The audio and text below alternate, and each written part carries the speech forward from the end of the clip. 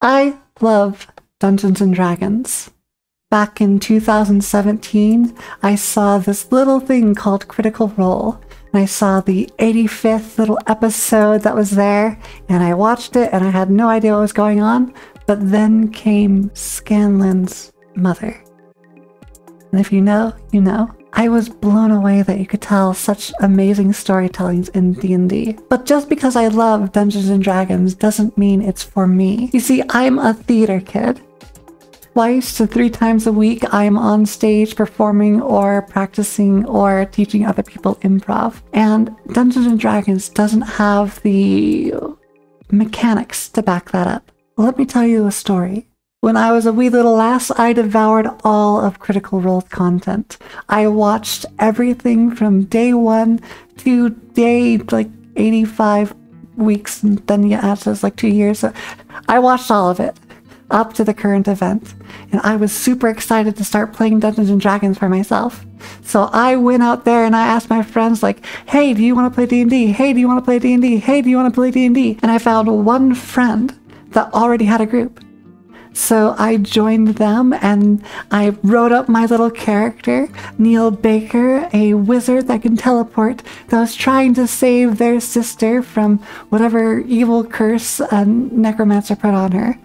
And I got my little 2-page document, printed it out at the school computers, and then ran over, drive over, because it was an hour drive. It was a long drive. It doesn't matter. So I drove over to my friend's house, and I sat down with a group of strangers and my friend, and I was like, here's my character, let's play D&D.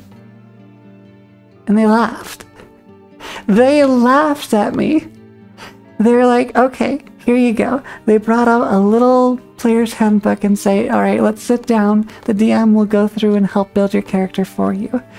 So after about 2 hours, I built my character and made my little conjuration wizard that could teleport as a bonus action. So we were out there in an Eldritch Horror campaign run by our little DM, and it was fantastic. I loved every minute of it.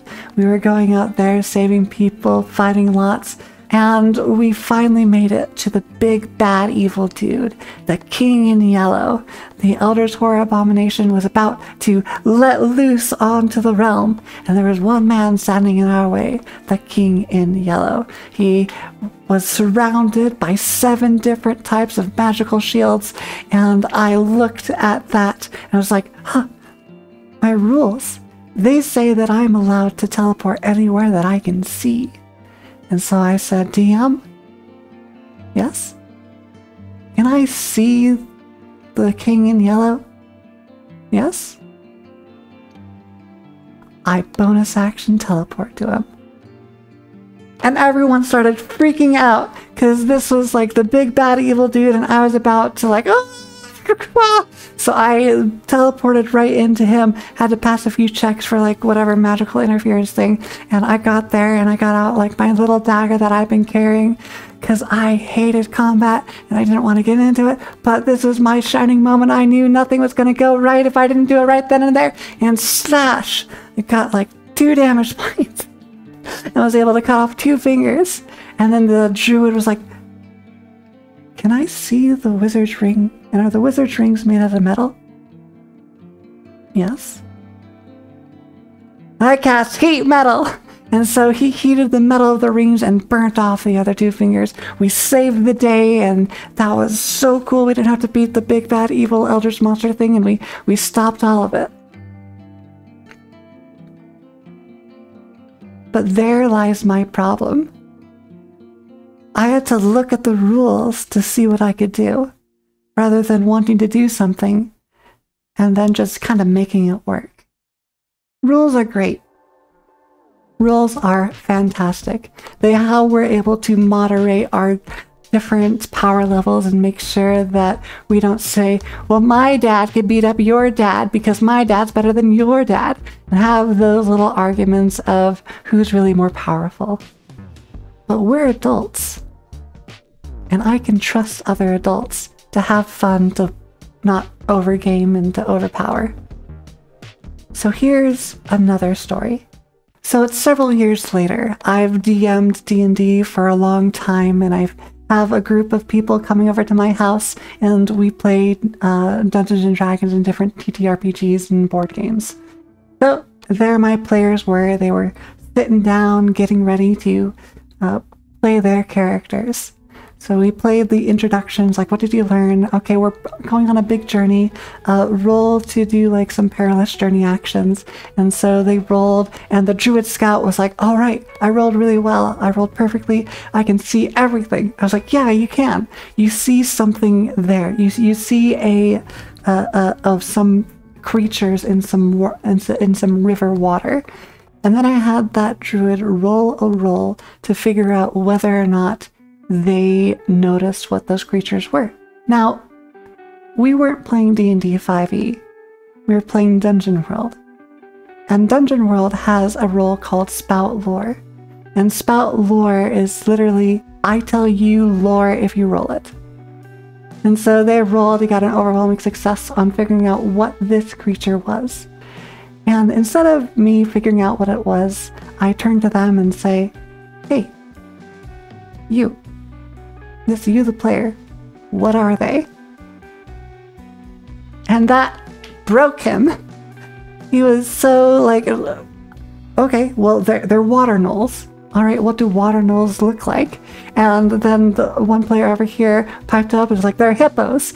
And then another player, they're bipedal hippos. All right, so you have these bipedal hippos. Are they friendly? Are they hostile? And then the druid looks at me slowly, grins. They are territorial and actively aggressive. Oh, really? And they are super powerful. Oh, really? You know, like, I'm handing you the reins. You don't have to make it difficult for yourself. And then our fire lizard person piped up and said, well, it's funner this way. And so we played it that way. They were super aggressive. They're like, all right, you're going to go up there and you're going to sneak up and steal some stuff. How many of those those water gnolls are there? And the thief looked over and looked at the other two and was like, there's 20 of them. So our three little band of very barely scratch the surface of power level gamers created super high level water gnolls and made them massively outnumbered them. It's like, all right, you can turn back now if you want to, and you can go back. And the thief was like, no, I want to steal some of their fish. And so they were hoisted by their own petard. They failed the stealth roll. They had a big old chase scene, won some rolls, lost some other rolls, and they finally made it into like a big old ring of fire. The fire lizards are trying to take them back. They're surrounded on all sides, and the druid says, I'm gonna turn into a rock. Like a rock, like a boulder rock? No, like a big bird rock. I was like, all right. Sure. So they rolled, they turned into a rock, but they failed their roll. And so, me as the DM, when they fail their roll, I get to make something happen. This tangent of water gnolls was nothing what I had planned. So I thought, you know, let's give it to them. Let's make something juicy. You see, the thief earlier that morning had stolen something from the other player, a gilded acorn, very highly treasured. And so I was like, huh, you know what? You morph into that rock. But you take your thief friend with you, and you are now one body, two minds, and you can read each other's thoughts. Good luck getting out of there. So immediately they started bickering back and forth in their brain space, and the lizard there was just sipping tea, just, all right, what's going on? Waiting for these water gnolls to come into the fire and start killing them. And they finally figured their stuff out. The lizard hopped on and they flew away. Now, I tell you these two different stories.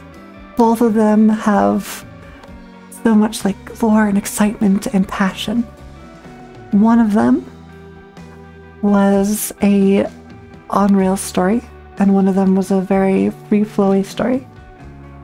But that's not what I really cared to explore. That's not the reason why I'm telling these two stories. Because you can DM the same way that I do and just hand the reins over to the players and let them hang themselves by their own petard. The reason I bring this up is because the combat mechanics and all of the mechanics of Dungeons & Dragons 5e grind the game to a halt whenever you have to start reading rules and executing on those rules. It took 4 hours for that King in Yellow story to take place. It took 20 minutes for that Water Knoll story to take place. So the efficiency and power of storytelling is so much greater in systems other than D&D 5e.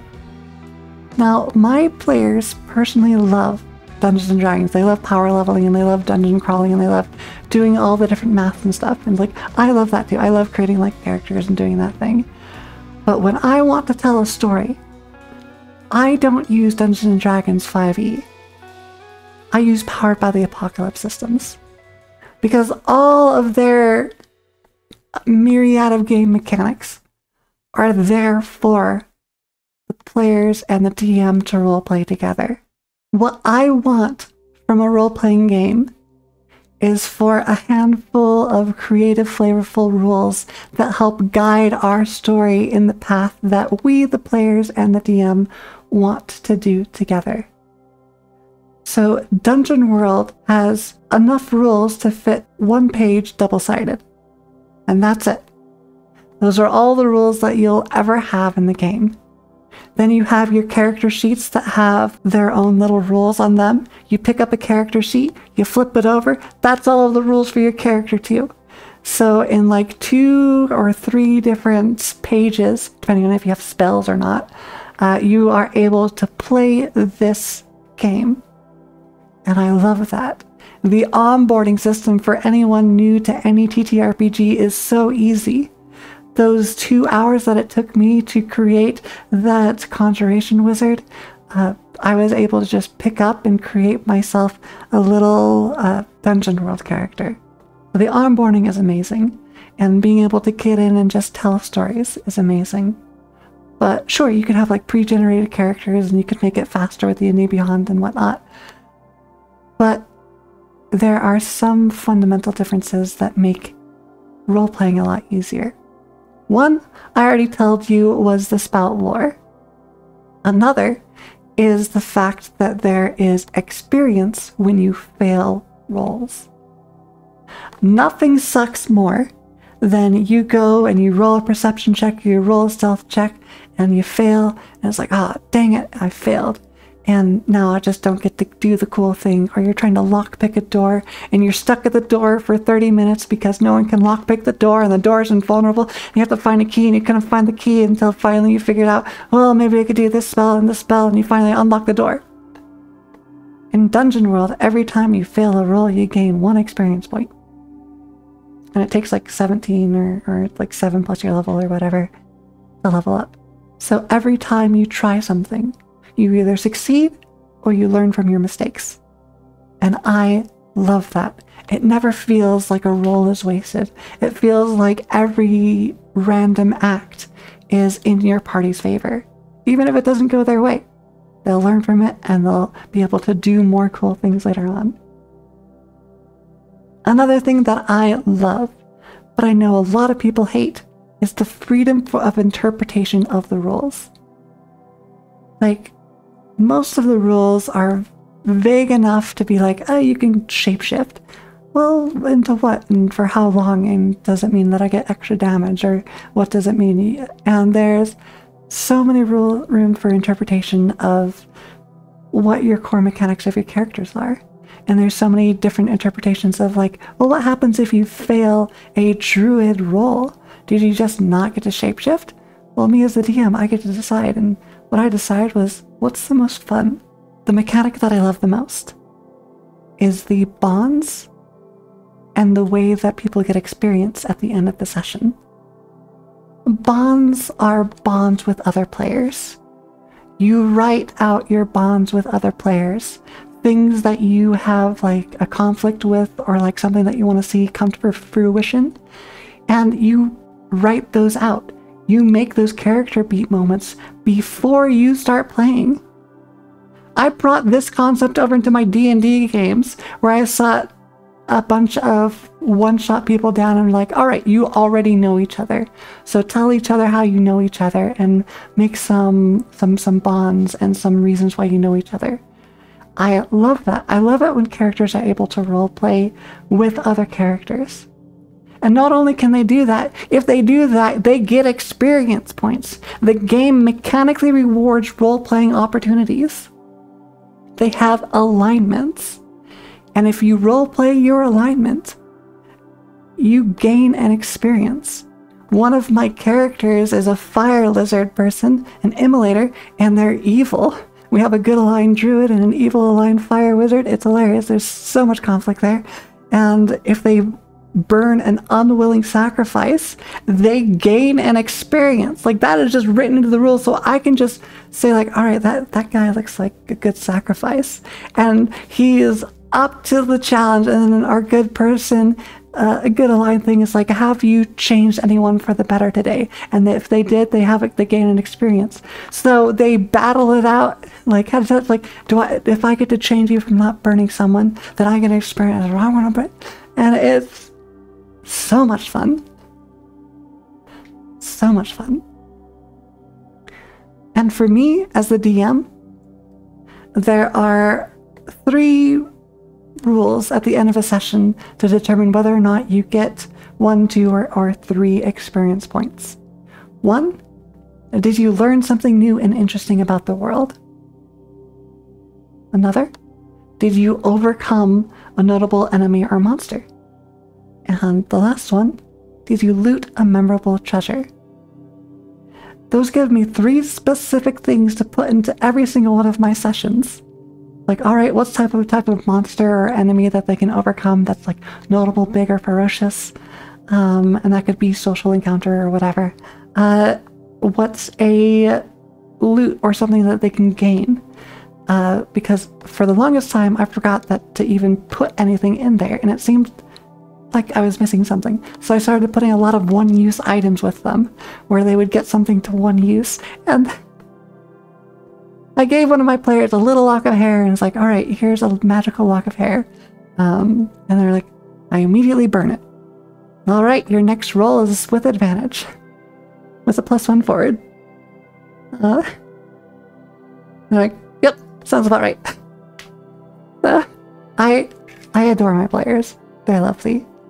And learning something new and interesting about the world, like, that is everything that I do. There is not a single moment where you don't learn something interesting about the world. And I love that that mechanically enriches the players' lives and experience. Like, another thing that I really like about the system is the combat. Do you know action economy in D&D? There is no issue with that in Dungeon World. So Dungeon World, like, when you roll hack and slash, you're going to get damaged when you fight another creature, unless you roll really, really well. And then you get to decide whether you take no damage or you do extra damage. And the action economy is thus: if they don't go and fight something, they don't get damaged. I don't have an initiative order. It's just like, what are you doing? What are you doing? What are you doing? If you take a lot of turns in a row, you're going to get a lot more damage than these 2 over here. Like, there's no real turn order, no real initiative. I kind of go through everyone and say, like, what are you going to do? What are you going to do? What are you going to do? And if there's like a couple rolls here, then do your thing. If there's a couple rolls here, do your thing. A couple rolls here, do your thing. And the action economy is automatically balanced, because within the dice themselves tells me whether or not something bad happens to them during that. And I think that's why Powered by the Apocalypse systems are my jam, because I get to tell a story without the rules getting in the way or slowing down the pace of storytelling. And I think that's what I was missing from Dungeons & Dragons. If you're the type of person that wants to tell stories, that when they watch Critical Role, skip the combat sections, that would rather watch Dimension 20 because of their fun and chaotic energy rather than the dramatic storytelling moments, I would highly encourage you to look outside of D&D for your system of choice. I can recommend looking into Powered by the Apocalypse system because it has all the benefits that I just mentioned here. Dungeon World is the first sub section thing that they created, and it's not even the best. I love they have a Scooby-Doo mystery monster of the week thing. I could gush about other systems for so long. Dungeons and Dragons is not the only thing out there. It was built for people that like dungeon crawling. So if you like dungeon crawling, keep doing it. But if you want something different, if you want something more streamlined, search for something streamlined, because it's out there. Bye!